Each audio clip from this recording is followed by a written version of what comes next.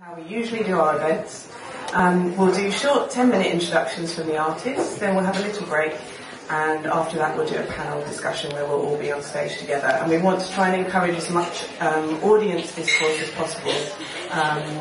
So we've got a radio mic and we'll be handing it round. Great, so I will now actually introduce Andy Lomas, who's going to be giving his little introduction. So he's featured, who's there? I was looking at the back going, where is it? So he's featuring his latest VR exploration, and he'll tell you a little bit about that. So it's here to be tested and tried throughout the evening, so you can go and have a look and try it out.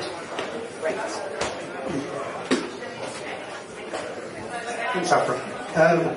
So I guess this is probably only vaguely site-specific in that it's VR, so it's creating a completely new site. But yes, probably as vague an excuse I'll get. It's more actually just really interesting getting feedback. So what I'm showing you here today is really quite early experiments that I've been doing, because basically my work is mostly about trying to create complex forms by almost emulating the rules of nature. So basically using computer, so purely computationally through simulation and maths, but maths that basically emulates growth processes and goes exploring sort of rich, complex forms that you can get, sort of what that space of possibilities is. So almost all my work is really quite obsessed about detail. As you can see, this is like a zoom into one of the sort of prints that I did a few years ago. And richness, and there's a almost rule of thumb that I usually work with, which is unless you're doing a million of something, you're not getting to an interesting enough level of visual complexity. So almost all my work is computational, but not real time. Working sort of like offline rendering, running simulation processes on the computer, trying to push things almost as far as I can with the computer within the memory and the resources that are available. But I've been interested in seeing, well, what can you do with VR? What can you do real time? And I guess there's a rule of thumb that a lot of people work with VR, which they say you should only have about 40 to 50,000 polygons, and you use textures on things. I'm not so interested in that sort of method because, 40 to 50, that's not a million or something. And I want something that's actually got really rich things like volumetric detail, and maybe looks less like a conventional game, I guess. So what I'm trying to do is just see how far can you actually push things? Can you actually get to that level of detail? And the answer is that you seem to just about be able to. So that's what I'm showing today, is a couple of experiments, one of which is loading up some of my simulated data. So it's already been creating through simulations, but then loading up the data so you can see it almost like sculptures in VR. So if you went to the Flux exhibition that I did up about a month ago, I had quite a few sort of 3D printed sculptures. This is the same sort of data but in a virtual universe, and where you can see what it maybe look like about 2 meter high sort of sculptures in front of you. And the other one is a more almost like full simulation with lots of things happening. So this is a simulation of trying to be quite sort of ephemeral world with lots of depth and detail going on, and all the behaviour happening as it's computing or as you're watching it. And basically it's an experiment also with things like time and space. So that basically you can change the scale of space around you, and you can change the speed of time, and it was like watching these things moving around, behaving around you. So basically it's running on the VR system at the back there, and I'd be really interested in, if you want to try it out, and feedback, any thoughts really. So I say it's early work, which I'm just, it's almost like, is this a medium that I want to take further? It's really what I want to explore. Great, thank you, Anthony. Lovely, so do go and test that out throughout the evening. It will be running. So Andy's not part of the panel, so he's a little feature on the side. So I'll now introduce our first speaker who's part of the panel for this evening. So Alexandra Carr, please come to the stage.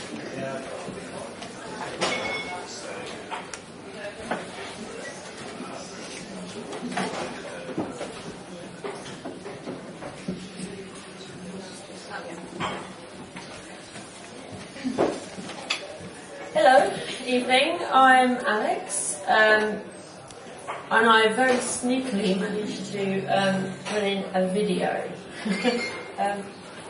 If it starts. Here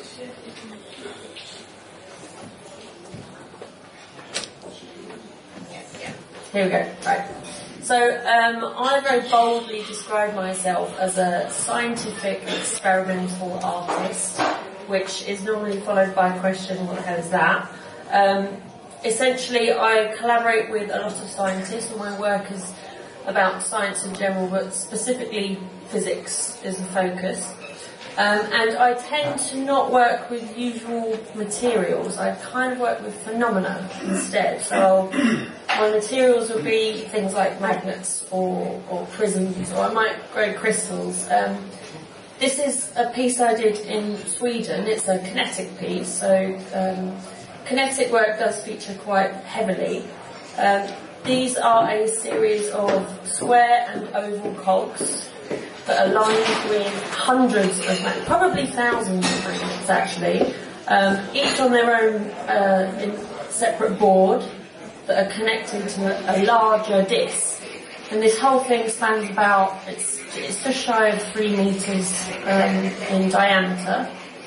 And on the top of that is a satin drum, and as the motor goes, it produces these beautiful and very chaotic patterns on the surface with different grades of magnetite. So conceptually, the focus of my work is it's transient, it's change, it's this very particular moment between order and chaos that if you blink, you miss it. So with this piece, it's very pretty from a distance, and most people enjoy it. But if you happen to not be that particularly engaged that day, then life might pass you by a bit. But if you're like me and you look into the detail and you're fascinated by nature and ripples in water and the flutter of leaves and things like that, and you're captivated by a rock, for instance, then you might get caught up in this. So every time this is this is site specific, but it actually can move. Every time, here's a fleeting moment of comprehension, and then it's gone. So every time this is produced, it's produced for a different period of time, and each time there's a fresh satin sheet that produces a drawing. So not only is my work about this fleeting moment, it also produces lots and lots of residues of things. So it's the remnants of a particular moment in time. So I'm going to move on from that. It is a bit longer, but the full thing's on my website. And I find myself over and over invited and sometimes living in churches and cathedrals. This was a piece at Pembroke College in the Dale Mills Chapel in Oxford. The academics sort of, I'm their go-to site-specific artist when they want to wow a conference. This was done over, I think, about 3 days, just sort of ad hoc, as I felt like it.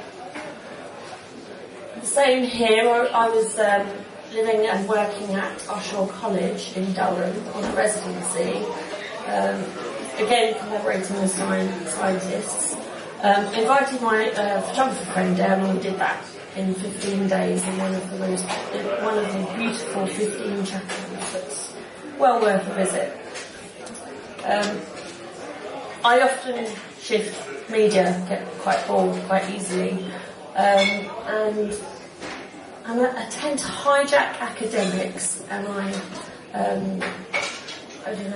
I court people in galleries and convince them to let me loose on their architecture. So any space where they think I can't do something, I try to prove them wrong. And this actually came out of the previous piece you saw, but working on a technique that I developed in, again, the Damon Wells Chapel at Pembroke College, but this time with a very different take. So that's something that I find quite interesting, is revisiting the site and seeing how your psyche's changed and your work's changed and what you're trying to communicate. has changed. And I think it's a little bit more complex and nuanced than that. But my overarching sort of message to you in my presentation of myself to you is that I do everything but painting. That's it. And I think I'm done.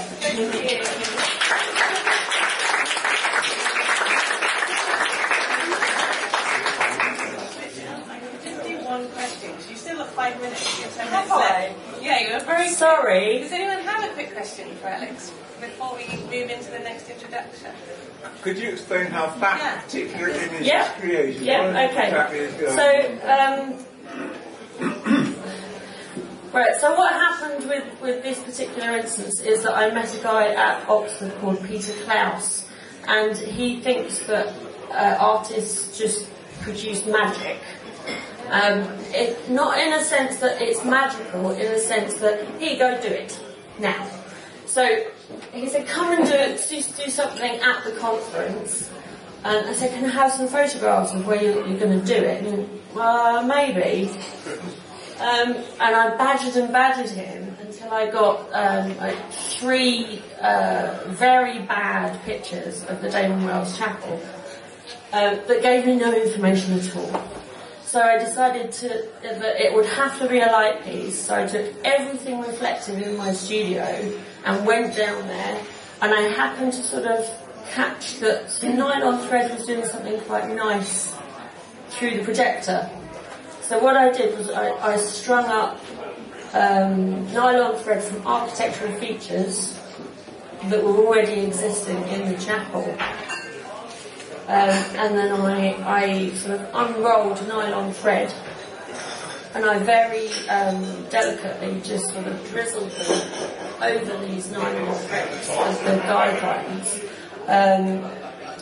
And as you unroll the thread, it sort of has a different nature, a different quality to it. So when you first unroll it, it's a little bit limp and a bit nothingness.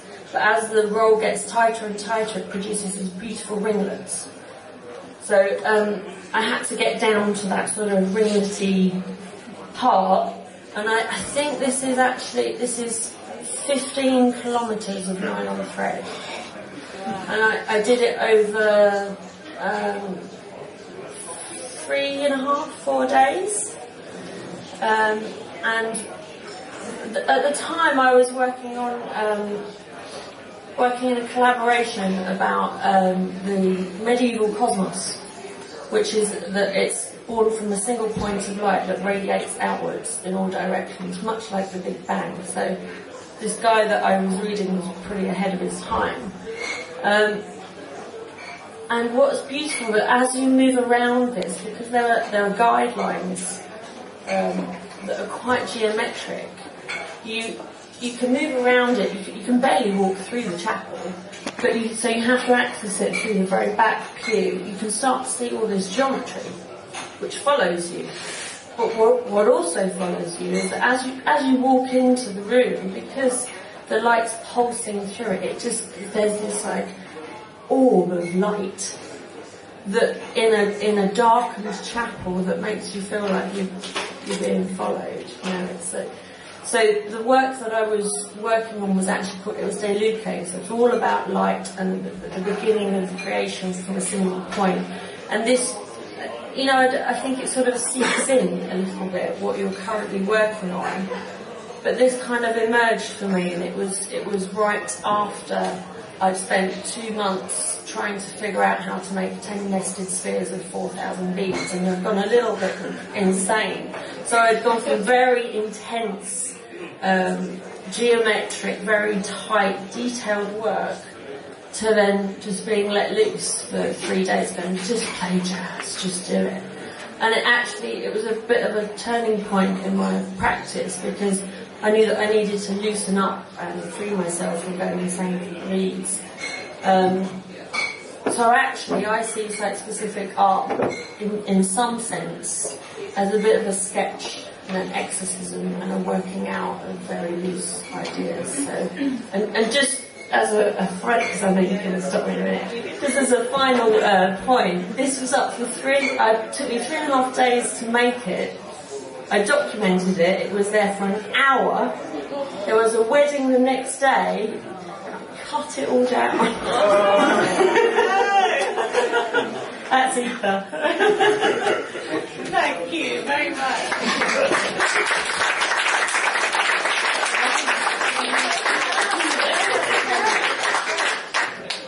Fantastic. So we're now going to welcome Louise Beer to the stage. And I'm not doing any introductions tonight, I'm just allowing the artists to introduce themselves, because I think that's better. So thank you, Louise. Hi everyone. Thank you very much for having me. Yeah, am I okay here? Yeah, perfect. Okay. So I'm going to introduce myself and then I'm going to talk a bit about Lumen, which is a collective that I founded in 2014. So I grew up under the starry southern skies in New Zealand, and I was very lucky that my father had a huge passion for astronomy. The visible Milky Way was a constant cue for how that kind of framed my life and how I thought about myself in terms of where I fitted in within the Milky Way and the universe. I might play the video now.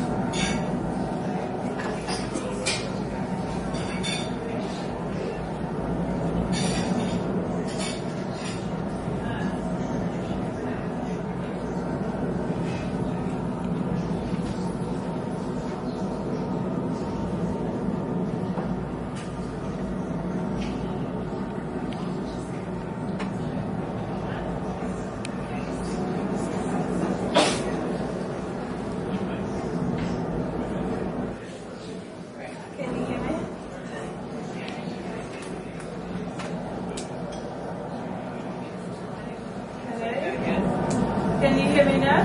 Yeah. Lovely, sorry.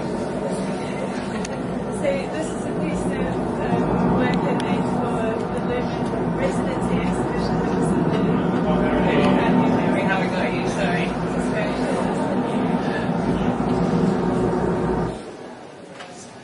How about now?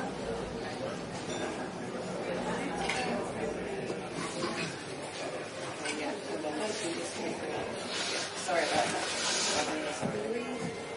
So, can you hear me now? Yeah. This is a piece of work that I made for an exhibition that my collective hosted in the Lumen, the Eastern Crypt Gallery in January. That was the culmination of a residency that we ran in Italy last year. This piece was made specifically for an area in the gallery that we've had quite a few exhibitions in. My own art practice is based around attempting to mimic the effects of light using Christian paintings and architecture, and use it to describe astronomy. I use sculpture, sound, installation, moving image, and photography-based work to explore our evolving understanding of the universe.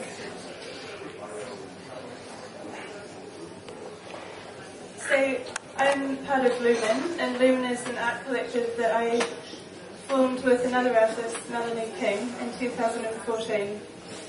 It was formed on the back of a proposal about creating interpretations of stars within churches around the UK. The artist Rebecca Huxley has since joined our collective. We curate exhibitions, talks, workshops, residencies and special events around the themes of astronomy and light. We thought that the initial idea of putting artworks about astronomy into churches created another dimension to the works and formed a deeper conversation around how individuals and groups of people make sense of the world.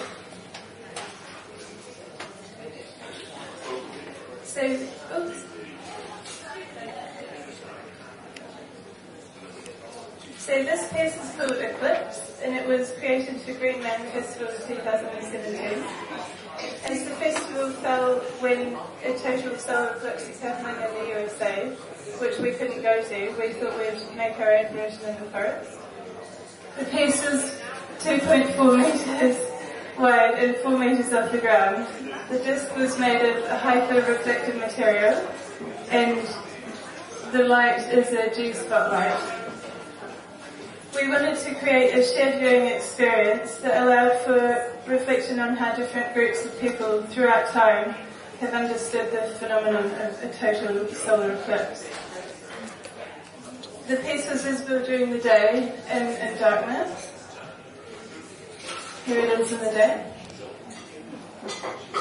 One thing that we hadn't expected was the black hole of light behind the piece at night time, which you can see a little bit here. Behind the piece there's this amazing darkness heaven. As the audience walked around the piece, the light changed in brightness. If you were standing directly underneath the beam of light, the ring of light became so bright it left an after image on your retina. And here we have a different iteration of the same piece at Vivid Gallery in Birmingham. This was again made for the exact space that it was going to be hung in. We had curated an exhibition alongside that called Stella with some artists who are connected to the gallery. We used a smoke machine for this piece, and that bled across the other artworks, which sometimes can be a major problem. But luckily this time it created a beautiful room of visible light.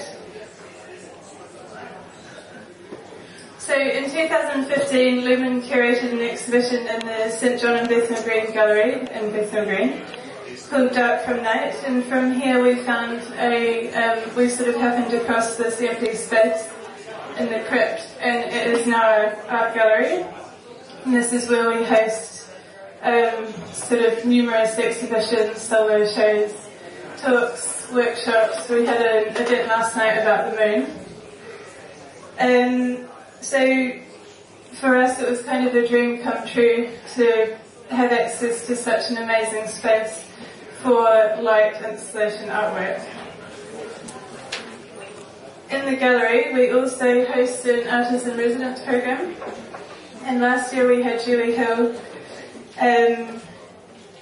create a solo show in this space after a 2-week residency there. And I'll just read out the text that she wrote. Mirror Darkness was a site-specific installation that parallels the strangely futuristic qualities of the Lumen Crypt Gallery with the architecture of spaced telescopes. Drawing on the darkness and religious context of the crypt, images of dark nebulae are manipulated to resemble strange, supernatural cloud-like forms poised in configurations around black mirrors that have been cut to designs based on the James Webb telescope. So this was a very successful show, and we've worked with Julia in quite a few ways. And the church was completed in 1828 and was designed by Sir John Soames. And within the space as well, we have the remains of 2 women who died of cholera in the 1840s. So that also has a big impact on how respectful we are about the space as well. So, thank you very much. Thank you. At lumenstudios.co.uk. We have a regular open call for exhibitions, but we also run residencies and create lots of exhibitions. So, yeah, please get thank you.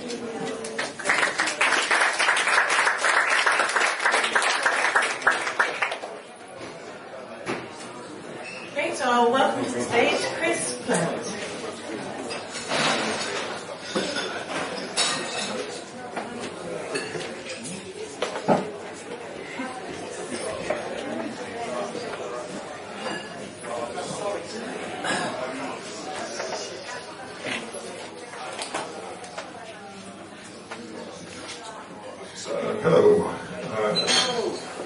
So this is kind of a limp point in my work. I did this in June of this year, and it was in Birmingham. They were decommissioning the wholesale markets, and the wholesale markets used to have a car boot sale on a Sunday around the edge, and I used to buy my projectors there. And the sound artist I was working with was Dan Joyce. He buys toys and bits of electronics in the car boots as well. And so we made a little installation. The projections are... So when I first started doing projections, it was lots of hand-painted slides, 16mm projectors, hand instruction on film, things like this. And so it brought me back into how I started making projections. So yeah, projections, floor, wall, ceilings, anything you can project onto, whatever the walls are, that's how you take them. And this was part of the project. The rest of the project was lots of performances out in the main part of the market. So this was like a little side section that it was a little bit odd because it didn't really fit in with a lot of the wholesale market part of it, but it worked for me. I was really happy with it. I was hacking the projectors. Rather than using the original 1000-watt bulbs in them, I'm using 100-watt LEDs just to kind of bring down the power requirements, because we can run off one plug anyway, but also the heat meant that I could do things like have a 16mm play at 3 frames a second, which was something I'd never been able to do before. So it was good fun, and I've kind of been. It was meant to happen in February, but it didn't. So this is a big point because it's something like I used to do, but I haven't done it in a long time. So what's the next one? This is Darren Joyce is in this band as well. They're called the Modified Tour Orchestra, and I was the visuals person for the Modified Tour Orchestra for a number of years. They're still going, but you'll have them out very soon. And with them, I started to use some software called VVVV, which is a real-time generative software that I was generally using. Well, I was doing a bit of real-time generative stuff, but I was also doing stuff like real-time composition of stop motions, still images and things like this. And this particular video is fully stop motion, triple wide, ridiculous scene, the entire story for one of their songs about leaving the planet because we've destroyed it. So, but Brian Duffy, who's in that, is the main man of that. He started circuit bending in the late 90s. He also was involved in this project with also a guy called Fazlur Bashir, who he's really interested in Sufism. And we did 2 projects. This is actually the second project I did with him. The projection on the left of the screen, it's called Infinite Koali, and it was a visual instrument that I made for him, which is playable by MIDI, but it's also the initial installation was at Joggle Bank, where we were using telescope data to trigger different sounds and samples. And samples are from Nusrat Fateh Ali Khan, who's a Qawwali singer, and basically he was saying God is, and then we were also using telescope data and pulsar, consolidated pulsar sounds to create a soundscape. And the performance, so it started as a performance and then it turned into an ongoing installation within Joggle Bank. And the performance projection was on the floor onto a disc of sugar, because this is a Sufi theme. It's about how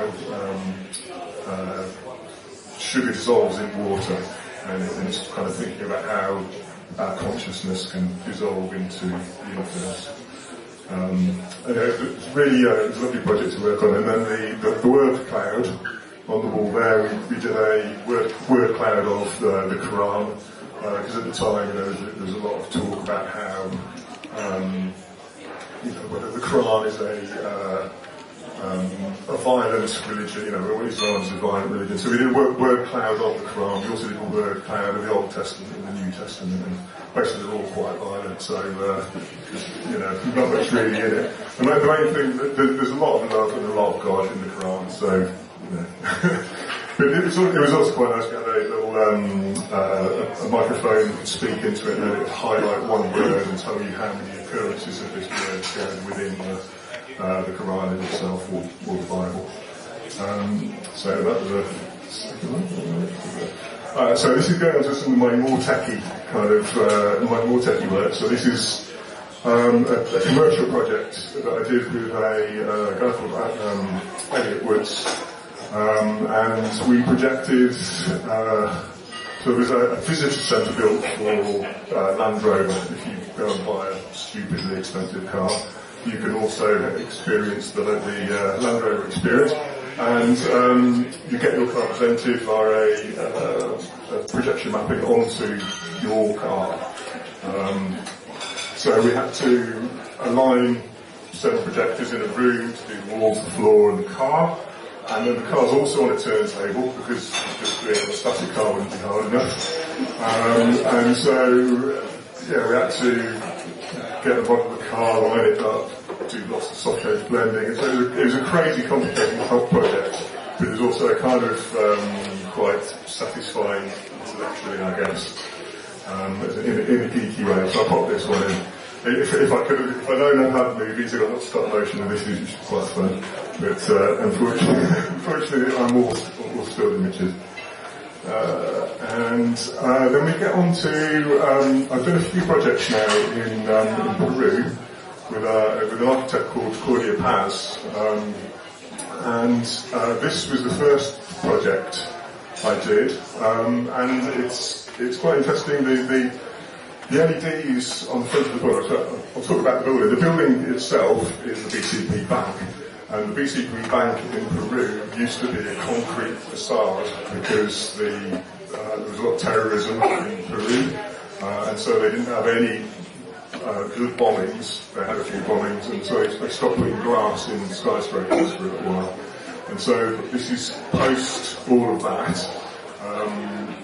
They redeveloped the front of the building, put glass in, so there's actually windows in there, which you've probably seen a few of these photos. And then they decided to put a light piece on the front. One of the nice things about it was that they weren't allowed to do any commercial advertising on this huge several £1 million LED screen. So we've done a piece of public art. There's a touch screen down on the floor, so anybody walking past the building can go and play on this touch screen, and then that's linked to the effects on the building itself. And then there's 5 layers of LEDs, so it's not just a flat screen, it's a screen with a bit of depth to it as well. And then there's kind of the bright lights are single LEDs on the end of each pole as well. And there's also audio for it as well. Most of my pieces are time-based and also have sound as an aspect of them, which again I'm not showing you. And I've done, I mean, one of the interesting things here is obviously it's a very expensive tech art thing in what is kind of quite a poor country. And some of the other projects we've done have been in shopping centres there or in shopping malls, I guess they are. And generally what happens on the evenings is shopping malls are air conditioned and people go down and hang out in the shopping mall and go window shopping and bring the kids down or playing in there. And so I've done 2 interactive pieces within shopping malls in Peru as well. Which is lovely because one of the first things that happens when we open is that the kids get in there, they're lying on the floor and they're rolling around, and it's really quite a lovely thing to see. And I think it's really interesting that I can't think of a piece like this certainly in the UK, where as a child you could go along and just go and play with this fairly impressive, I'd say. It's a huge thing. It's impressive just through its sheer scale. A piece of tech art when your family has a mobile phone, maybe. So I think it's quite interesting. And I've really enjoyed working in Peru. Anyway. So I guess this is my last slide. So this is a personal work that I did for Lumiere in Durham, and then Lumiere just gone in London. And it's called Harmonic Portal. And here I'm taking the frequencies of light, dropping them down to the audio range. So red, green, blue, 3 frequencies, so it's a little bit of a drone. And then I'm varying the colour, I'm varying the amount of sound to the amount of colour there is within the piece, and then there's a variety of waves going on, so it's never quite looping. So it's a droning, not quite looping light sculpture. Is that you? That was you. That was you. But you can just finish your thought. Okay. Well, I mean, the reason I put this second bit on the side was that one of the really nice things about this, and kind of makes it the site-specific thing, although it is non-specific to a site, it becomes specific when it's in a site, is that it's almost like a electron micrograph. Microscope image. It really amplifies the details of the surface that it's hung on. And so in this case, it was an really old stone weathered wall, and you couldn't help but kind of go and touch it because it looks so unreal, although real. You know, it's got this mixed reality thing going on. And so yeah, I put that in just to say. Oh, in fact, just as another little bit actually, the way I got into doing liquid projections in the first place was through Mark Boyle and the Boyle family, and then their next project was called Journey to the Surface of the Earth, and I'd never even thought about it really until I started putting this on the wall, and then I realised I was framing a piece of reality and making you look at it. So another big point, the second big point.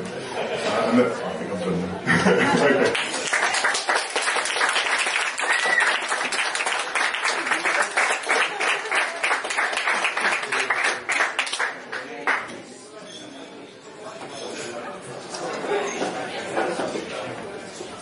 Great, so I'll just introduce Louis from typethingc, or typething. Great.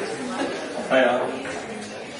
So, typethingc Collective is a new collective, and Afra came and found us when we were exhibiting our first work at the Collider Festival, and came and asked me to come and speak here, and I immediately said yes, and then after seeing all the other artists kind of on the lineup, I was very starstruck and got a bit of imposter syndrome, so I went to go speak to my friend Ines, who's also given a talk here before, and kind of explain to her like how I was going to start talking about what the meaning behind my work was. She said to me, okay Louis, everyone here is very used to hearing people talk about their art, so they're going to immediately be able to tell you're faking it.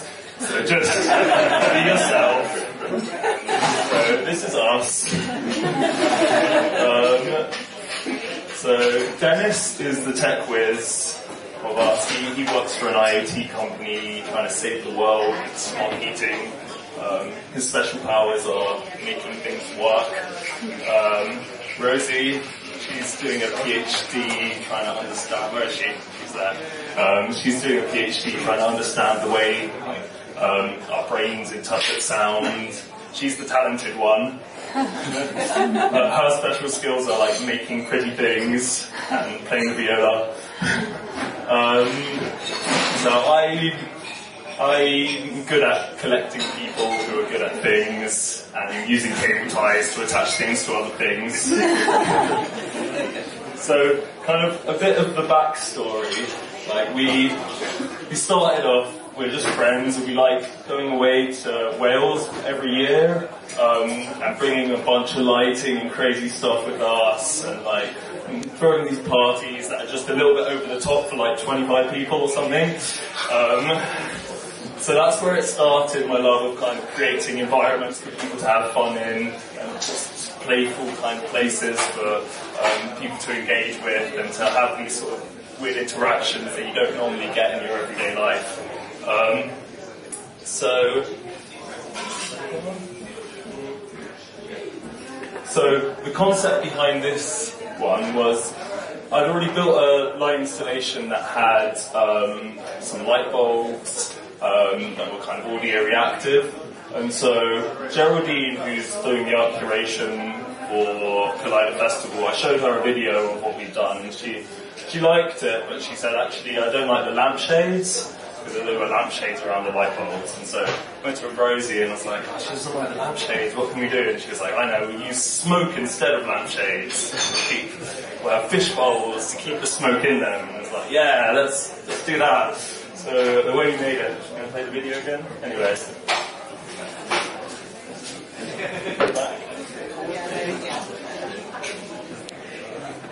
There we go. So I was blowing in with my vape into a tube just to test that it was going to work. It looked quite cool, so we sent this video off to Geraldine, being like, would that be alright? And she said yes, so then we kind of started sketching out the whole idea, and I was really keen for it to be like under a tree so that we could create this kind of environment for people to gather round. I was really keen for it to have be really interactive, but not kind of just simple interactive. I wanted it to be quite complicated so that, you know, you could mess it up, or you had to stay there playing with it for hours to like figure out how to get it to sing properly.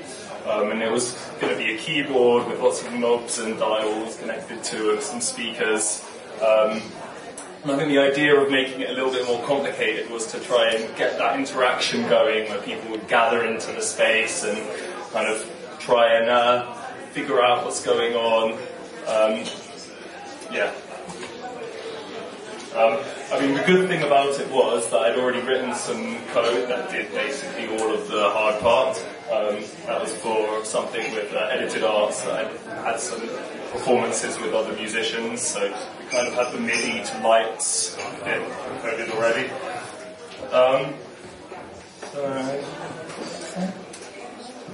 So it was a pretty chaotic few months because we've all got full-time jobs and we're trying to like spend our weekends and our evenings like messing around with tubes and wires and figuring out how we're going to pack everything into my tiny little car. And the first day setting up at the festival, it didn't look like it was going to be that good. It was a bit of a mess. So we didn't manage to get it all finished like on the final night, so we kind of like went to sleep hoping that we're going to manage to pull this off and it wasn't going to be totally shit. But in the end it was pretty cool. We made some sound for this.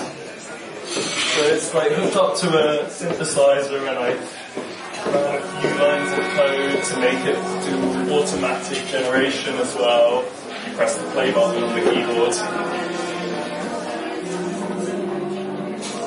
I really like the kind of look of the like normal light bulbs. Just there's something very raw about it that you don't get with LEDs. With the smoke, it just kind of gave it that movement. So yeah, we got. I was so happy when it was finally done because it had been taken so much of my mental effort to kind of finally put this thing together. And when it was done, it was just like a massive release, and I was like, wow. I mean, the other thing that was really nice about this space was kind of the silly, playful aspect to it, and kind of we just got some bubble juice, and all of a sudden it was a bubbly tentacle monster, and we just stood in the way of the wind, and we were popping the bubbles, and we had to make a sound every time we popped the bubbles. But yeah, like, it's just about these interactions and these special moments in the morning when the sun's coming out and the bubbles are coming through, that kind of makes this. And before the festival, one of the things that I'd said is that I kind of, it won't be a success for me unless there's people who gather around it, who make it that like special kind of environment. And like, my friend was saying, well, it's at a festival, people are just going to come and be like, oh, that's cool, and then like walk on and go get fucked somewhere else. But like this moment, like every so often, I would just kind of go and wander to the installation on during the night, and kind of there was this one moment where I just wandered up to it, and there were all these people like sitting around it, like there was a guy playing a hand drum, and there's a woman singing. It was really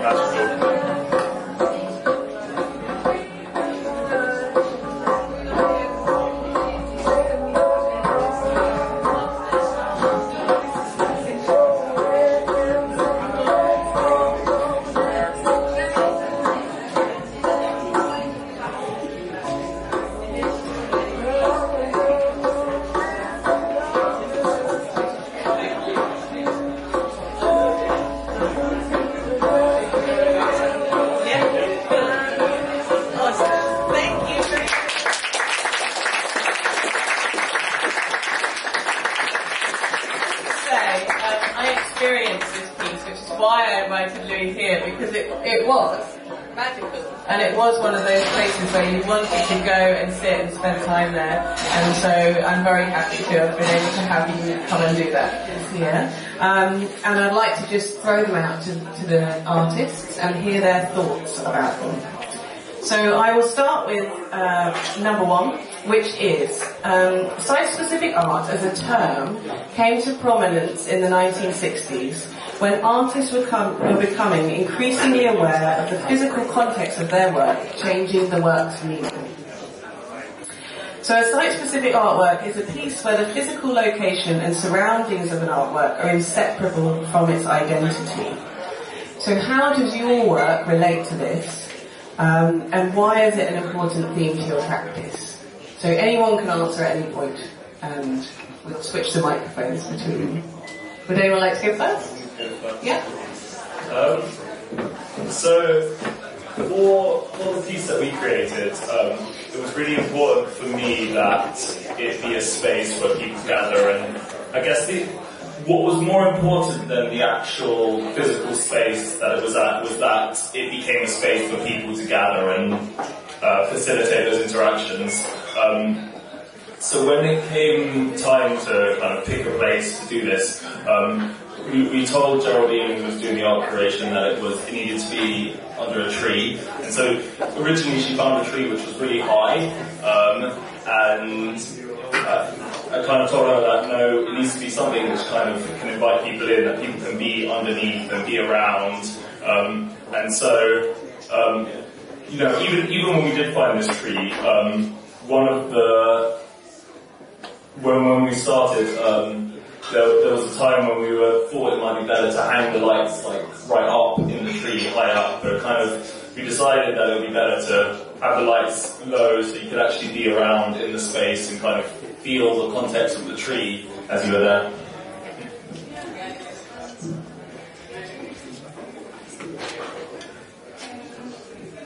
I guess it was the same with us when we were doing the Green Man piece. We had to have it suspended from a certain height that you could still walk beneath it, and also so all the rigging was invisible. And but also,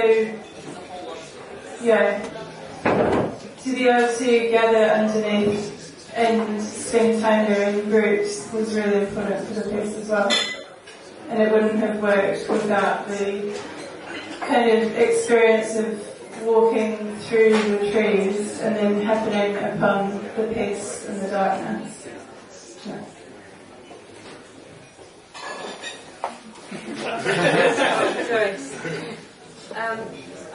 Probably a little bit. Is that working? Yeah. I'm probably have a different take on site-specific art than the others because for me it's more of a fun. So a lot of my work takes 6 months thereabouts, and it's very technical and very involved. I touched on this a little bit earlier. And actually spending time in a very dynamic, instinctive way means that I'm not actually thinking too much about what I'm doing. I'm just going to it, which I think is one of the most important aspects of any artistic practice, is to just go with your gut and follow lines of investigation without any real understanding of why you're doing what you're doing. So you just have this sort of blind phase that I'll work on some crystals over here and I'll unravel some thread over here, and at some point something's going to make sense. So when I get the opportunity to work in a site-specific way, obviously there's this conceptual depth to it that sort of becomes apparent, and there's obviously always a connection to your work. But largely for me it's about discovering new techniques and having the challenge of a site inform my methodology and materials and ways forward and ways my concepts are changing. Yeah, that's actually quite a good description of it, really. I mean, my work tends to be event-based, and even if I've got something planned before I go somewhere, it's quite often it's not going to happen the way I imagined it was going to happen in the first place, and then you have to just improvise within that situation, and it will change what you're trying to do in the situation. It could change it in a much better way. You know, the restrictions can quite often be the best thing that can happen to you, to be kind of channeled almost physically into a course of action rather than really thinking through every step, being methodical. I'd say, site-specific means almost every job I do, or every piece of work I make. It's getting to a certain place at a certain time and doing something at that point in time.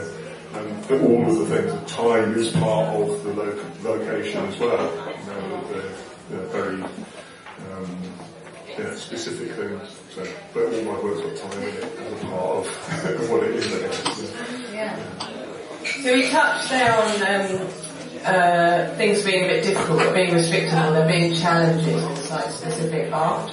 I want to know, so using technology within all of our practices can be difficult in a white gallery setting, and now we're taking it out into the forest or into a church or into these places that aren't, set up, here we've got our lights placed for us, whereas you're having to do everything yourself.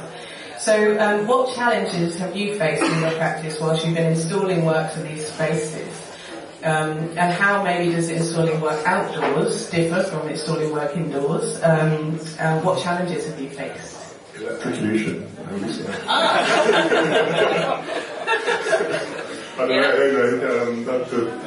Outside you've got water, and it's not particularly good to mix electricity and water, so it's always a challenge of making it so you don't kill yourself or anybody else. I have had quite a few electric shocks over my time, so I'll just say that's inside as well. I've had electric shocks when I've been setting up projectors in clubs and things like that. That's the biggest thing. But, as long as you're safe and using it's all. Okay, we'll start with mine's sleep deprivation, extreme heights, and working with people you've just met. Yeah. As a combination. And I got through it, and I'm pleased to say that the person that I had just met is in the front row. We're still talking. Hi, Francis.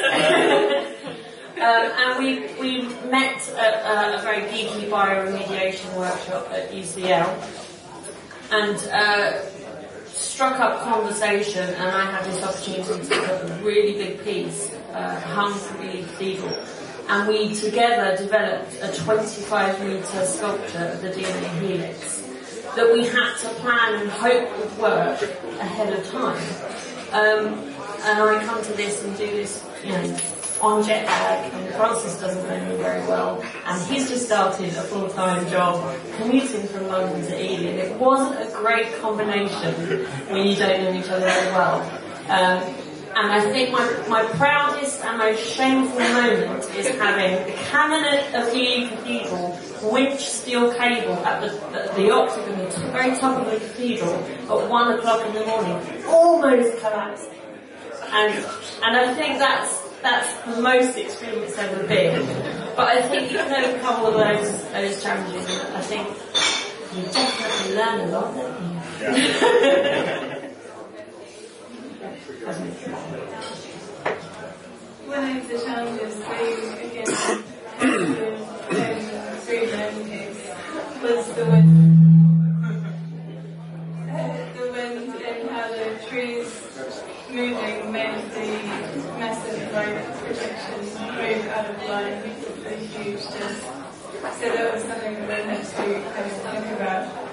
And also, kind of the way that we hang it was so pleased to see other things from people, so I think that's something you have to deal with a lot when you're working with afterwards, because people always try and do the same.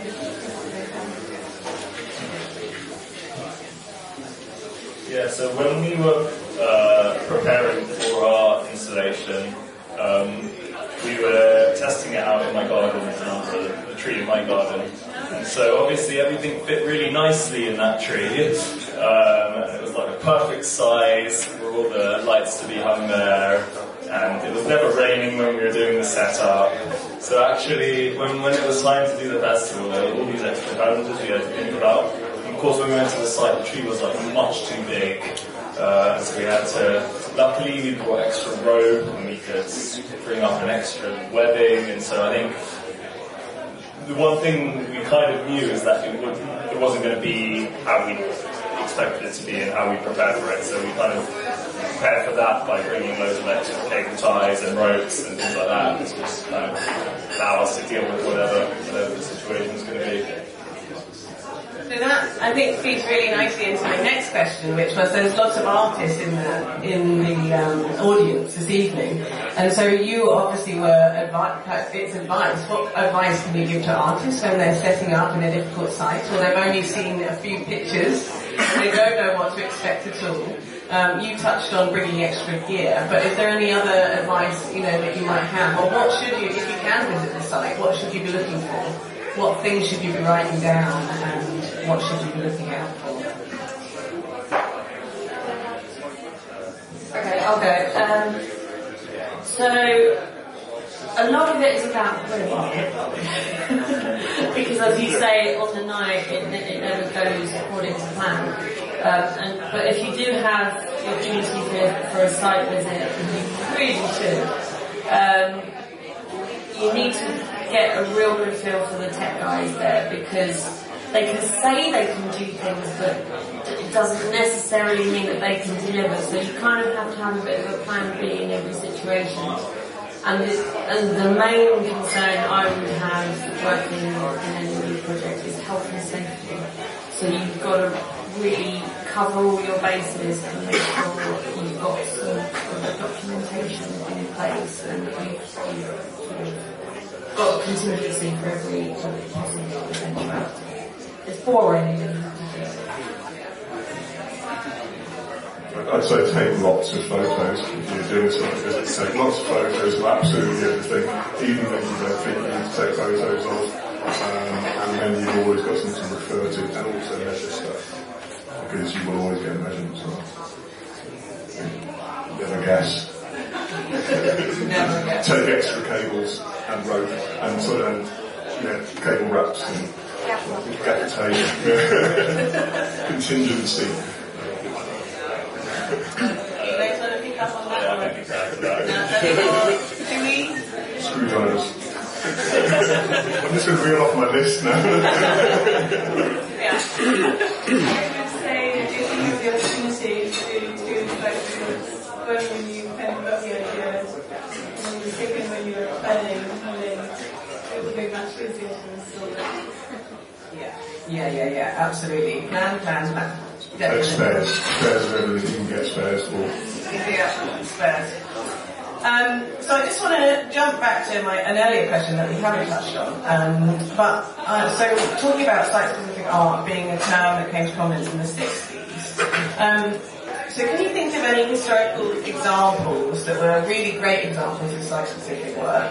And can you think of maybe how your works might differ from these, or the way in which you use technology in the work differs from older ideas of site-specific? Does anyone want to speak to that? I mean, Terrell is a classic for site-specific work, and he does it very well. You say,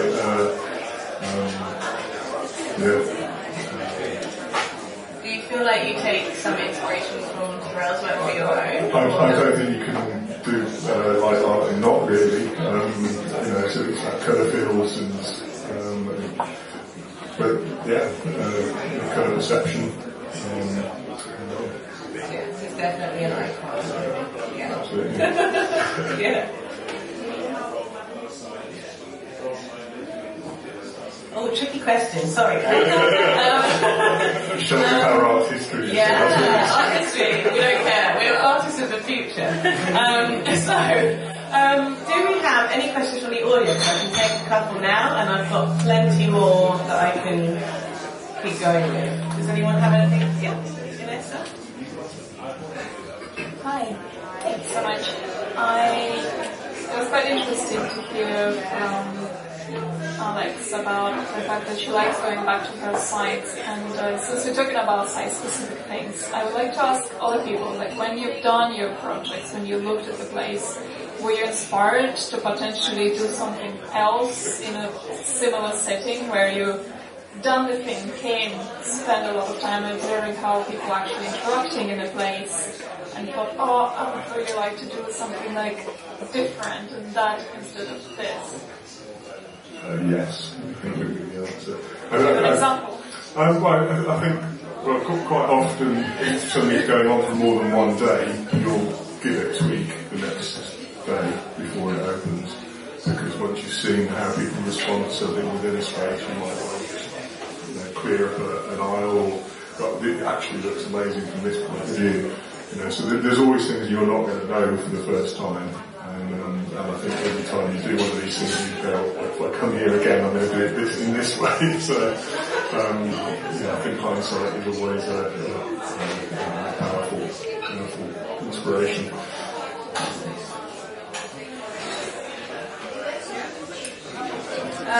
For me, it's more about learning about the material in one install and then taking it to the next.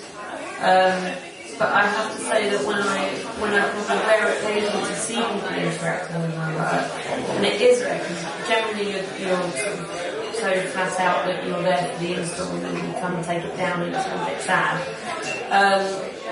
When I have seen them interacting, they pick up on things that you don't expect them to pick up on, and they might spend longer on one part than on the other, so it kind of informs what part of your work is working and what to explore. It's really interesting how you don't notice that about your work. So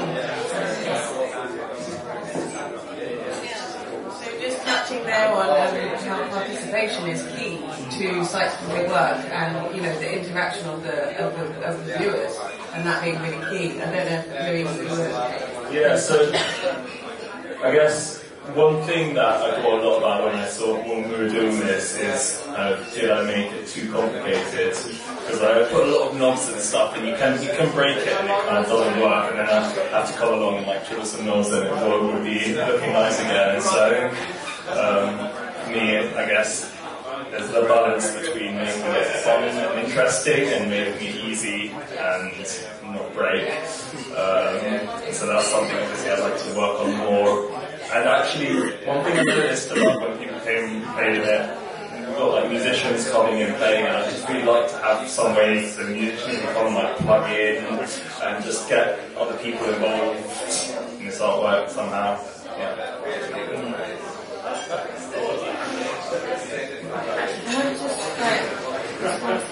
I think that what you're talking about, that kind of balance between making something, because you always want to make something really complicated and really big. And that balance between that is something you learn each time you do it, and it becomes more and more elegant, I think, each time you do it, and you sort of get your bank of tools and your vocabulary. And I think that's never ending. And I think actually with each install it becomes more and more pared down, so it becomes a very focused, well-tuned language. Yeah, in terms of Lumen's work as well, I definitely say simplicity is what we're trying to do. And in terms of exhibiting in the same place, or creating a new piece in the same place, I think we would like to do that, but not in exactly the same situation, which, it won't happen.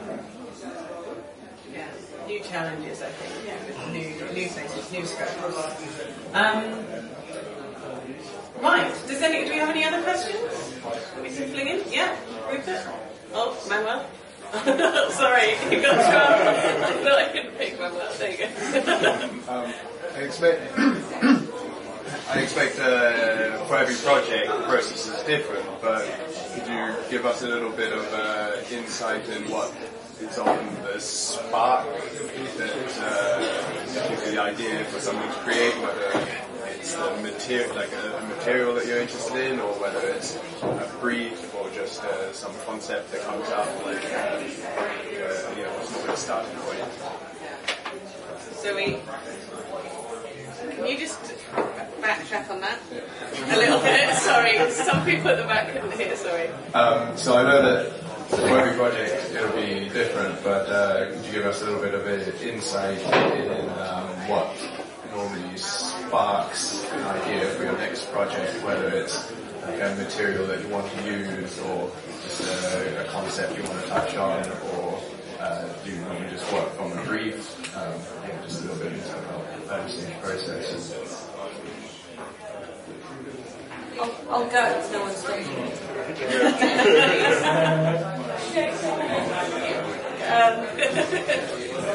It changes a lot, but I'm generally driven by the current concept. So for a long while it's been light, before that it was magnetism. I kind of have a bit of an urge for sound, and I think it might also get a bit biological and elemental. So you kind of have things that are banked a little bit, like there are bees in your head saying something to you, but you don't quite understand what they are or fully form them until you see that side, or until someone gives you an opportunity.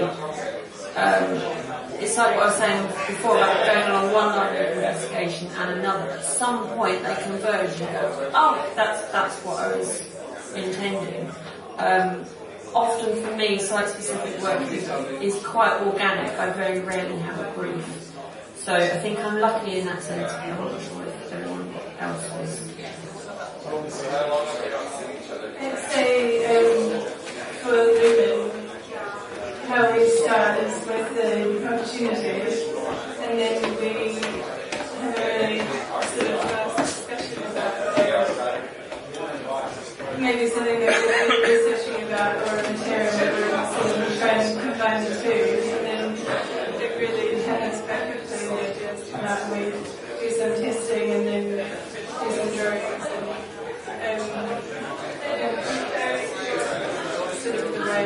So it's all based on astronomical research, plus combining all of that, and I think that's really the question.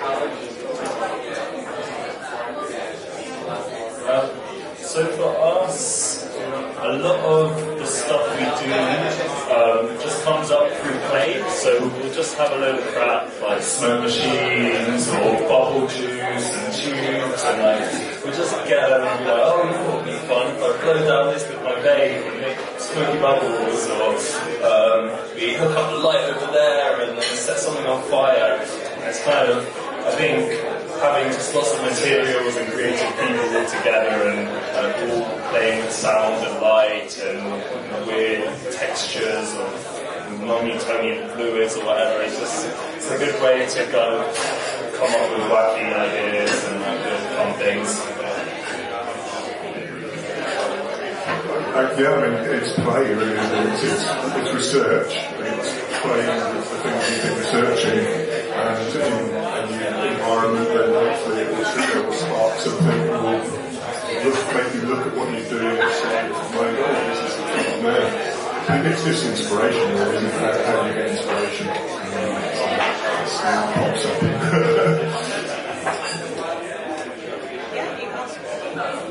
Sorry, I've got this theory about how variable things go.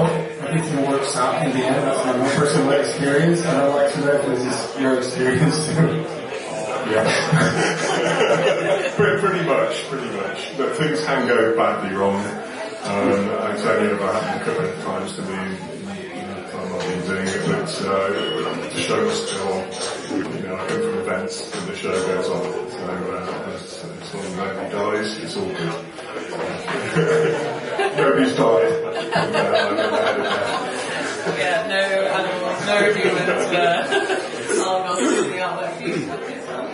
No, you touched on the fact that you haven't been working very much to a brief.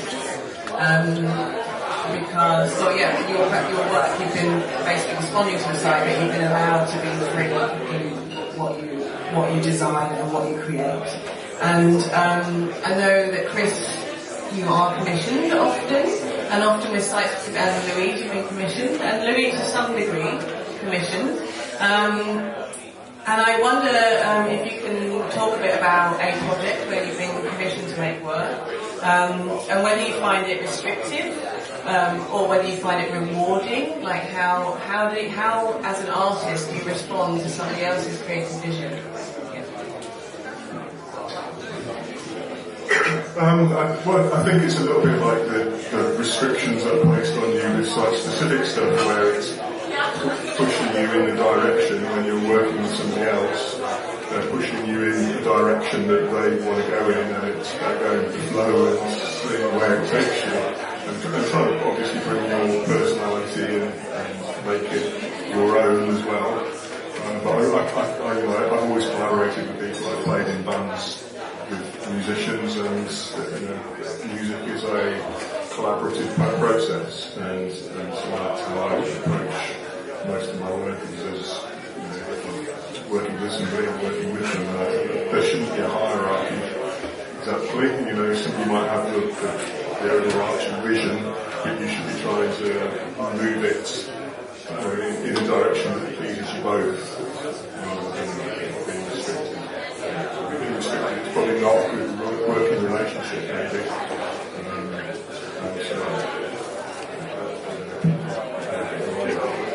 Something like that,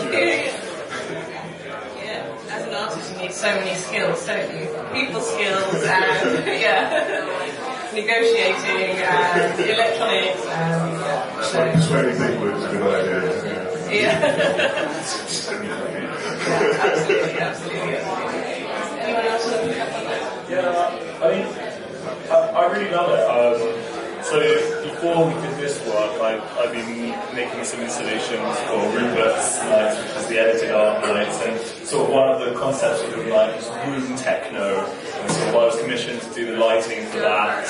I just really liked working with the artists and just riffing off their ideas and how they wanted the space to feel, and sort of giving your own input. And I don't know, it's part of the enjoyment for me is working with other people and playing with other people's concepts. So yeah.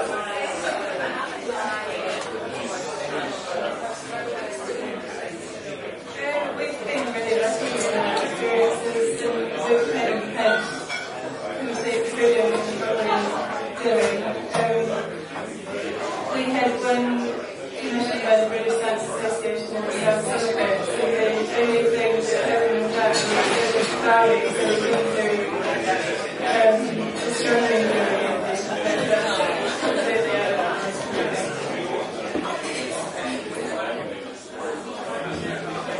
Well, lovely. I already said that I've been very, very lovely. I think maybe it's probably gas. Yeah. I think I'm just going to Vincent, and it's all going to be right. They go, alright, okay, go ahead. Yeah. Absolutely. So, I've got another question. So you all are using technology in your work. Alex, you touched on, you saw a difficult site and you decided to use light.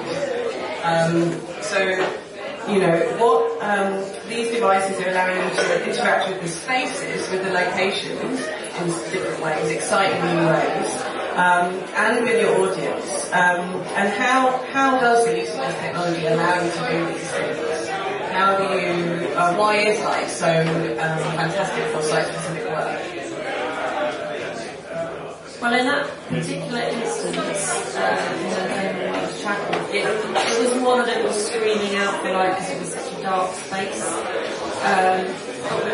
What is nice about working with light is that if you have the opportunity to work with daylight and artificial light, you're essentially making two sculptures. So the two that I showed you, Ether and Suspensio, which is all sort of suspended above the artist, because I was aware that they do weddings at that point. It takes on a completely different feel, so it makes people react to the piece and to the space in a different way. So in the daylight, the suspension is very structured. You can see how it's made, and it's quite sort of unobtrusive. But at night time, with the blue light shining through it, it's just like you're looking at the stars. You have no idea what's happening. So I think light is such a useful tool to transform a space. That's quite cheap. Yeah. You get two sculptures in the price of one. I love that idea that you just said there. You're effectively creating two sculptures with the daylight and the night. I think that's a really interesting concept. I quite like talking about technology, I guess, which is that anything we do, if we've got a pencil, we've got a pen or a paintbrush, they're all technologies. And a computer or a light bulb is just another technology. It's something that man has made to do stuff with. And it's about learning a tool and playing with a tool, I guess. Everything's technology. It all changes just a little bit. It's all got its own texture, and you just want to learn and play with the texture and the technology.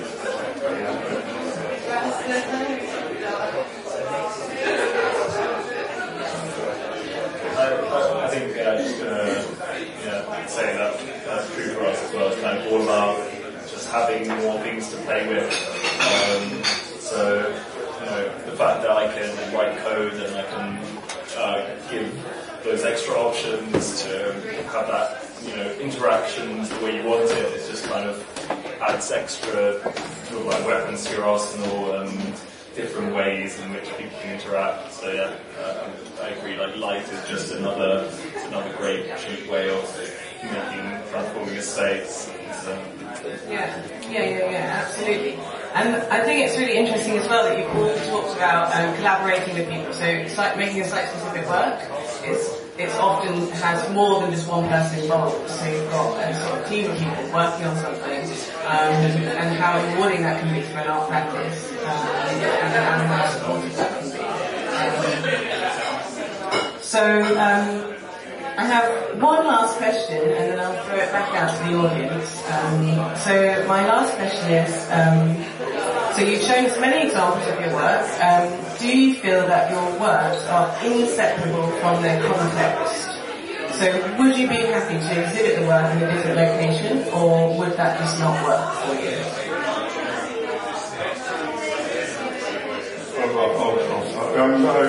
Most of my work will go in other locations, but it will be different.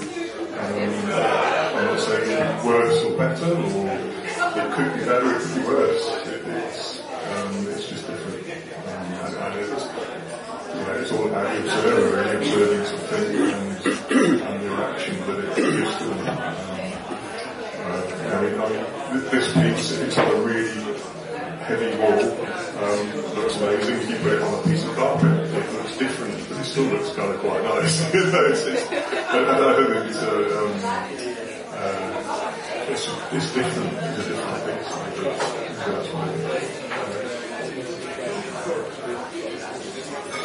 A lot of the stuff I've been doing recently, in a sense, once it's down, it's destroyed. So there's no option of removing that. They're all quite ephemeral pieces, but they kind of live on in that I'm learning a technique each time I go, which informs the next piece. So there's kind of a continuum there.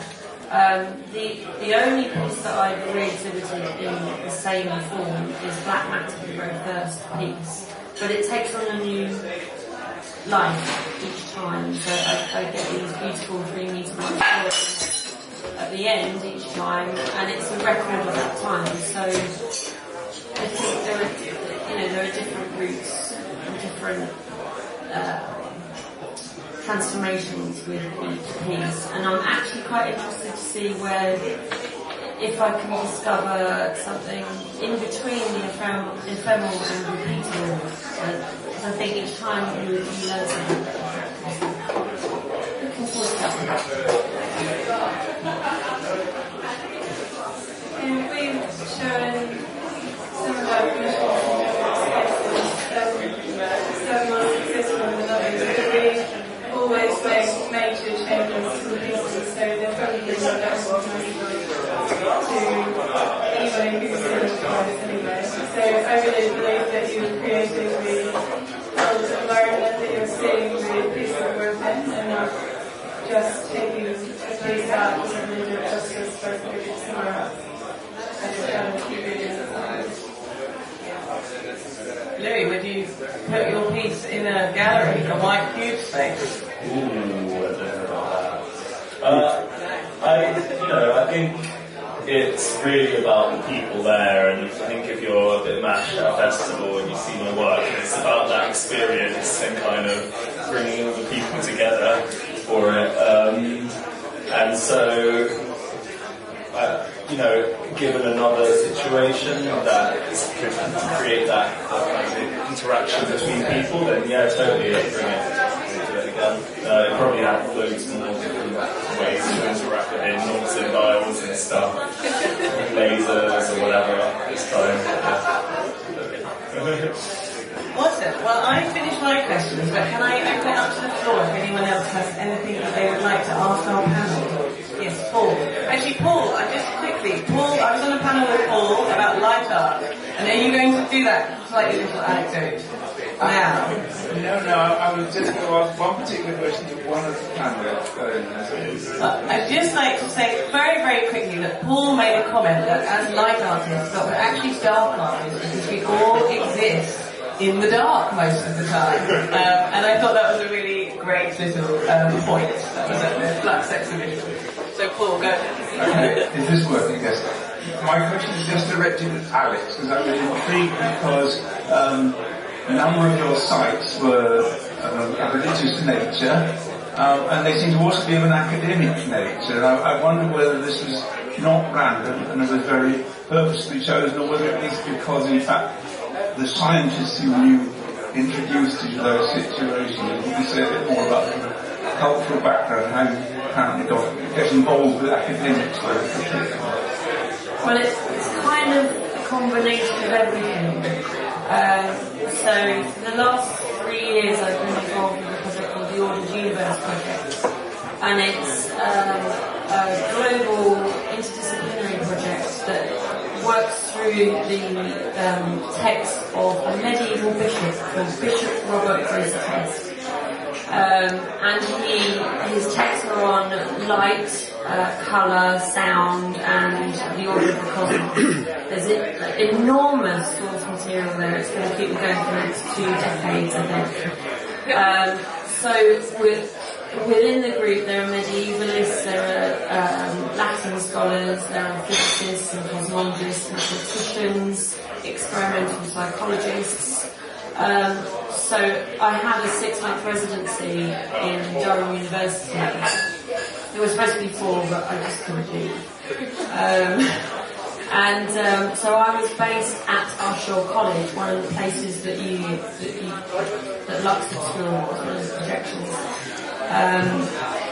So I was living and working in an old seminary for 6 months, going a little bit loopy.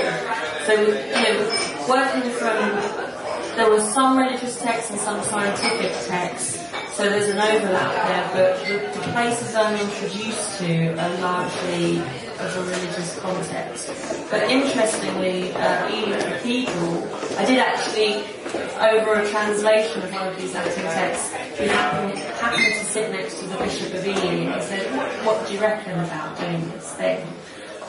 So it's kind of a random chain of events, but the piece at Ely Cathedral was the showcase of their very first science festival, and the canon of Ely Cathedral used to be a biologist, Vicky. She's wonderful, very, very hospitable.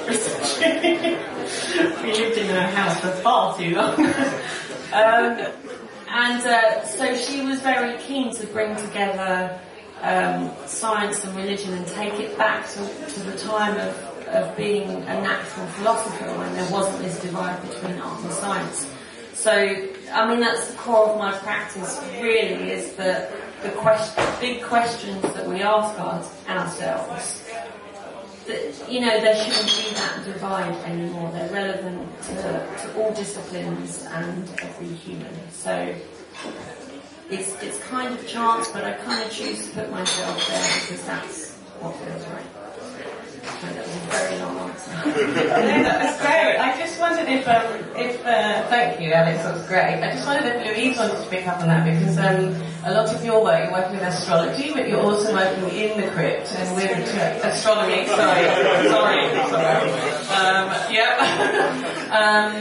So with science and with scientific phenomena, but also doing that in the crypt, in a church. And a sort of crossover between that. I just wondered if you wanted to pick up on it as well. One of the real kind of underlying themes with Lumen is seeing how different groups of people understand existence, and we really created Lumen to create a conversation between people where we are all from a non-religious kind of point of view, but we work with the curator of the church, who is the Sabina Batsach, she's the Father Roland's wife as well. So she's a member of the church, so we understand each other from this point of view, but we still work together on exhibitions and things like that. We also run residencies in Italy, so we're going in a couple of weeks. Every single year we've been, I think it's about 50 years ago, where we visit observatories and also we stay in a nunnery and we also talk to the local priest about how he understands things about space, creative religion and things like that. So it's a real core focus of my practice, especially, but also Lumen. So we're just about trying to understand how different groups of people understand the world now and historically, and that is really through religion and science. Great, thank you so much. We have from the audience. Terry, yeah? Okay. Thank you. It's mainly addressed to Chris, but it will apply generally. I find Chris is quite amazingly relaxed about those huge projects that you appeared to have been involved in Peru. They were commissions, I know. Were they part of a new building going up in some cases, or were they applied to existing buildings? And did your work, was it temporary, or did you leave it intact when you left the country? I'm just intrigued to know a bit more about that. The reason is I think your sort of work we should see more of. And that's why I want to know how successful it was. So right. I've done 4 projects in Peru. 3 of them are permanent installations. The bank was as part of the renovation of the building. Right. And then the 2 things in shopping malls as part of it's not exactly renovation. The shopping malls are kind of being built, but they're already open. So they're being extended. There's like a balcony level that will go out to it, or an extra wing that will put onto it. So they're part of a building in progress, I guess. And then one of the pieces was a temporary piece in a park. The idea was that it was going to go around different parks, but then the mayor ran out of money, so it's only done 1 park so far, which is a shame, because it was a really lovely thing. But Are they all still there? Yeah, they're all still there. Yeah. Thank you. Well, I think I'm going to round it off now then. So we've heard so much incredible talk from these wonderful artists. Thank you so much. Chris, Alex, Louise and Louis. You can find out lots and lots more information about these guys on our website. I think art is very much relevant today as it was in the 1960s, that it's very rewarding, that it can be a collaborative process, that it can involve participation from the audience. But yes, it can be challenging, but ultimately that it's a space to be playful and to explore and experiment with for artists. So thank you very much. I'll just give a round of applause to the panel.